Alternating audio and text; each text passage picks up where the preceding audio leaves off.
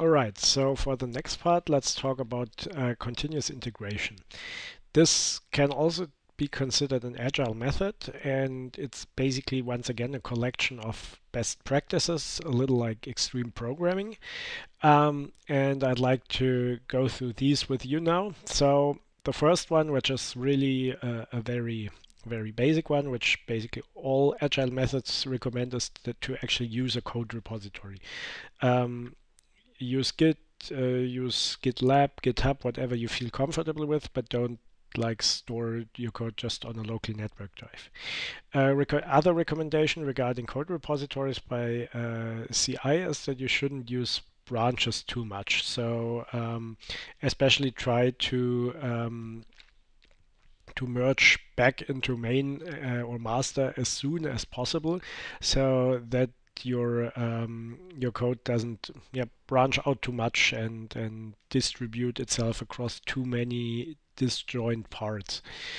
Um, a second very central part of CI is that you should have an automated build. So you should only have to run a single command, and everything should be compiled, linked, assembled, tested, and so on. This is also an important aspect that the build should be self-testing. So when you run the build command, then after all everything has been successfully built, then all the tests should also automatically be run, and the test results should be made visible as well, good as possible. Um, then the next two good practices are considered to be the most central part of continuous integration. First of all, and this is related to using not too many branches, is that everybody who's working on the project should merge their code back into mainline at the end of the day at the very least. That means that you don't have as many merge conflicts, and your code doesn't develop into completely independent branches that then will take a lot of work to pull or merge together again. And also, every time you commit something, it should actually be built and consequently also tested. Um, and this, of course, should also be automated. So this is exactly what we do in the exercises. So we use Travis, which actually has a nice GitHub integration to automatically run the Gradle scripts whenever you make a commit. And the Gradle scripts will also run the tests, and the final output will tell you quite quickly whether your commit succeeded or not. So whether you still have test failures or not, for example. Um, of course, if you want to build every commit, that also means that the build should be as fast as possible. So you shouldn't have unnecessary recreation, for example, of resource files or something like that in there that will take a lot of time. Um, and what continuous integration also suggests is that you shouldn't have a separate test environment. So, for example, when you're developing an app, that means that you shouldn't actually use the software simulator to run your tests, but you should have a real phone for that. And of course, that can cause additional problems, because then you would need to figure out a way to actually interact with that real phone in a meaningful way and so on. But it will help you in the long run, because the idea is that if you have a separate test environment that has any significant differences to the production environment, then you might either not spot some bugs, or your test environment might introduce new bugs that won't actually occur in the production environment. So it's perhaps a good idea, for example, if you have a larger number of servers, then that one server is a designated test server that gets new and updated versions of the software every time they're built. And this is kind of related to A/B testing. That means if you have a load balancer, for example, that a small number of users will immediately also test the new build, and if you get any problems on that server, that means that your latest commit probably introduced some issues. Um, CI also suggests that for the customers or end users, it should be very easy to get the latest build, the latest release, for example. So they should have a direct download link, for example, where they can always get the latest release and maybe even the latest build if they want to test the most recent cutting edge thing. So these are related to the deployment aspect. And last but not least, continuous integration also suggests that you should take care that everybody on the team is always aware of how the latest build went. Um, Sometimes companies actually install these physical indicators in their offices where usually they have some kind of traffic light metaphor, where you can quickly see whether the build failed and whether the most recent commit obviously introduced some kind of issue. So this is just of course not a requirement, but a nice thing to have. Often to look for details, you also have a dedicated web page that will also always document the current build status and any failures. And so this just raises kind of awareness in the team regarding how the current state of the system is. And last but not least, what CI also suggests is that in addition to all the other stuff that is already supposed to be automated, you should also automate the actual deployment. So whenever a build is successful and has passed all the tests, it should immediately be, for example, supplied to the beta testers. This is sometimes then also called continuous deployment, so that basically every new commit will immediately end up in the hands of the beta testers, so that you also can immediately get feedback on whether that introduced some kind of new issue. All right, so much about continuous integration. There's another slightly more recent term that I'd briefly like to talk about, which is also in the most widest sense, at least an agile method, which is called DevOps. And DevOps is kind of a combination of development and operations. And the development side is, if you look at this part, is quite similar to Scrum. So you have a planning phase, you have an actual development phase, you have a verification and testing phase, and then a deployment phase, basically packaging. And now the operation side then is focusing more on the maintenance and the operations of the software. So you release it, you keep it running, you monitor whether it's actually running in the right way, and that information is then again used to inform the next planning phase. This also has a strong focus on automation, so that for all the steps you have sort of except for the planning and creation, maybe you have a script that will help you perform these tasks. Um, there's kind of a controversy around this DevOps concept. So some people say that this is, of course, makes sense to integrate the developers and the operations people into one team, maybe into the same person, basically, because then they can share expertise from the development and use that during the operations phase. Other people have criticized this approach and say that this is just a way to reduce employees. So instead of having one development engineer and one operations engineer, you can now just have one DevOps engineer that's who's basically doing the work of both. So this isn't without controversy, but the fundamental idea behind DevOps is simply that you have this again this iterative approach, but now instead of just focusing on the development side, like for example Scrum does, you also have a similar strong focus on the maintenance and on the operations of the software. So that is the whole idea behind DevOps. All right, so before we wrap things up, I'd like to give you a brief overview over what systems you can actually use to support these approaches. So we already talked briefly about Travis and Jenkins, for example, who actually are continuous integration tools that provide a link between your code repository and the actual build system. Now I'd like to give you a brief overview over what build systems are actually available, what are we using, and what are their tasks. So of course, the most fundamental task of any build system is to actually perform the compilation and linking by calling onto a compiler, a linker, and so on. And this is something we already covered in lecture 9.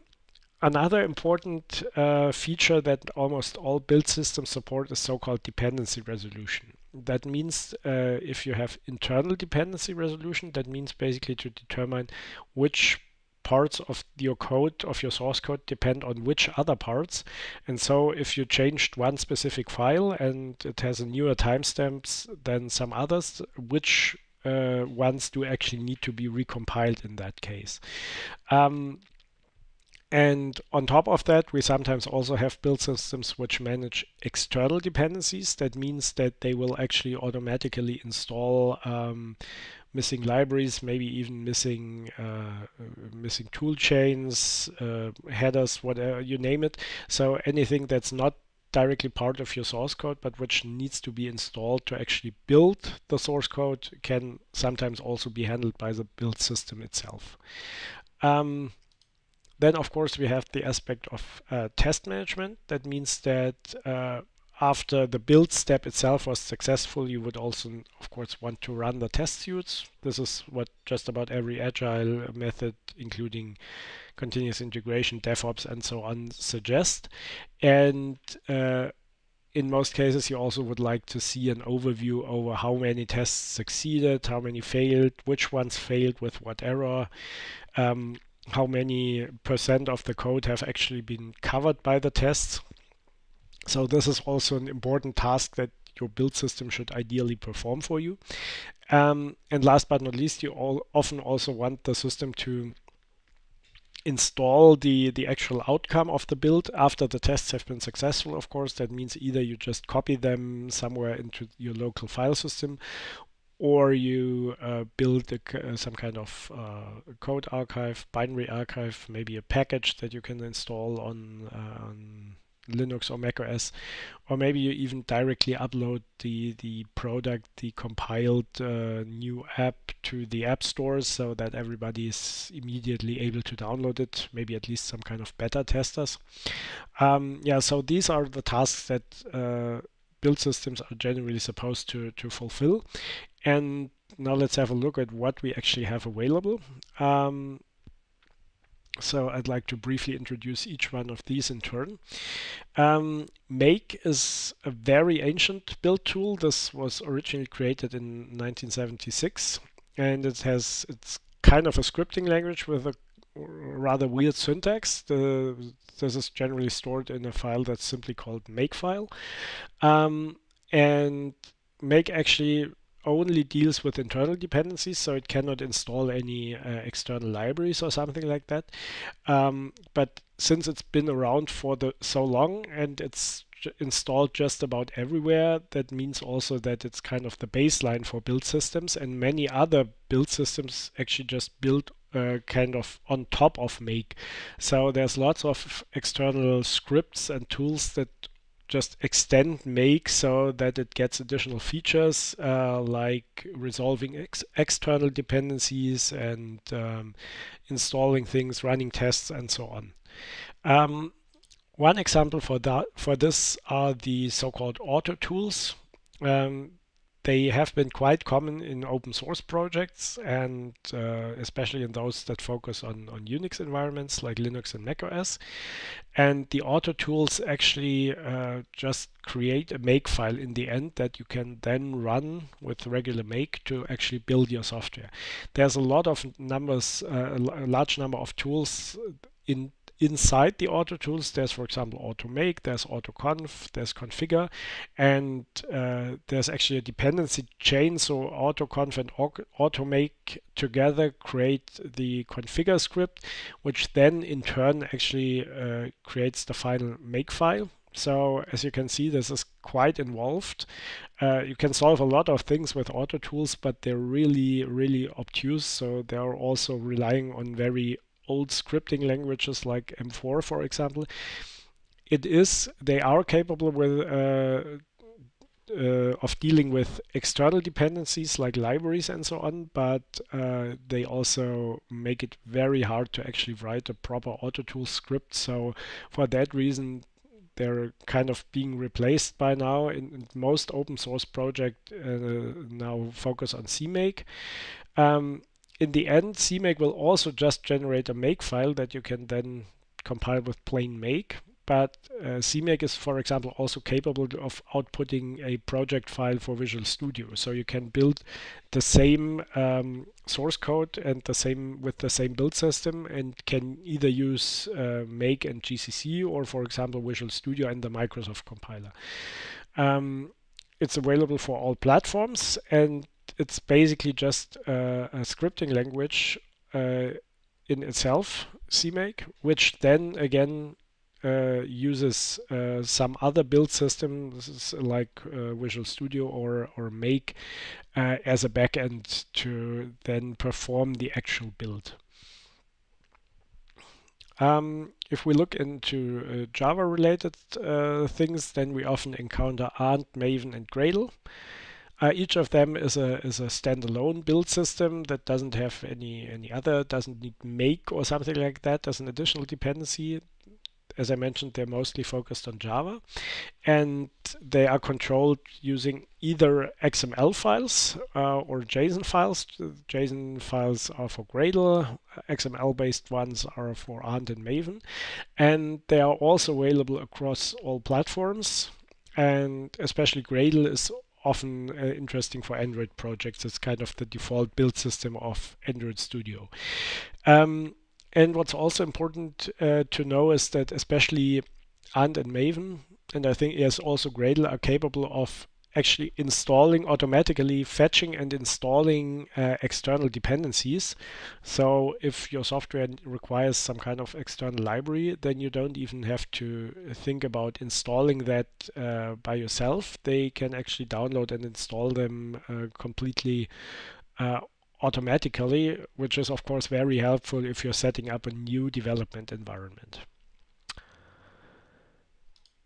All right, last but not least, there's of course also Eclipse and Xcode and Visual Studio and IntelliJ also. So all of these are IDEs, integrated development environments, and we already talked about them briefly. They are just a large integrated collection of tools. Like we have the build system, the editor, the revision control, front end, and so on and so on. And most of them support quite a number of languages: Java, C++, probably also Python by now. And they have their own integrated build system that's also controlled via some kind of build description. For example, in Visual Studio, it's also a specific XML file, which can actually be generated by CMake, as we talked about.